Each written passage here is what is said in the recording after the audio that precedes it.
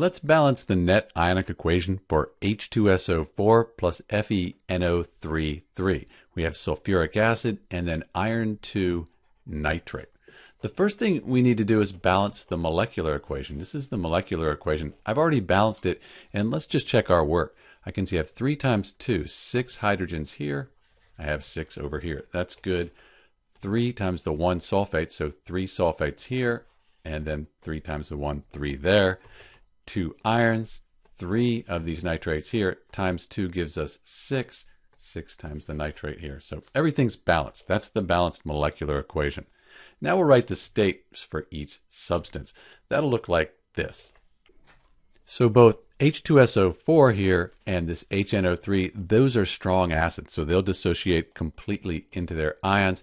And then compounds with the nitrate ion are very soluble. So those are all aqueous.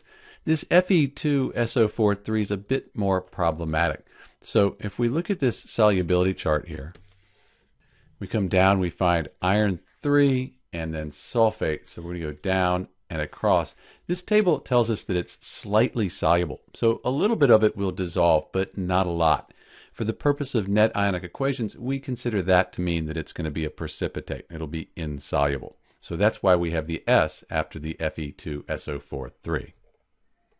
I have seen this listed as soluble on other solubility tables. If this was soluble, then we wouldn't have any reaction because everything is aqueous. So we're going to assume that we have this insoluble compound here. This is going to be a precipitate, fall to the bottom of the test tube. Once we have the states, we can split the strong electrolytes into ions for the complete ionic equation. That'll look like this. So this is the complete ionic equation, and we split everything apart except the solid. We keep the solid together here. So we have our complete ionic equation. Now we can cross out those spectator ions that are on both sides of the complete ionic equation. In the reactants, I can see 6 hydrogen ions. You can also see in the products here, I have 6 hydrogen ions. Those are spectator ions. We'll cross those out. I see 6 nitrate ions here in the reactants and in the products. These are spectator ions, which we cross out. What's left, that's the net ionic equation for H2SO4 plus FeNO3. Let me clean this up, write the states. We'll have our net ionic equation. So this is the balanced net ionic equation for sulfuric acid and iron 3 nitrate. If you look, you'll see the charge is balanced. 2 times 3 plus, that's 6 plus. 3 times 2 minus is 6 minus. That adds up to 0, net charge of 0. Over here, this is neutral, net charge of 0. If you count the atoms, they're balanced as well.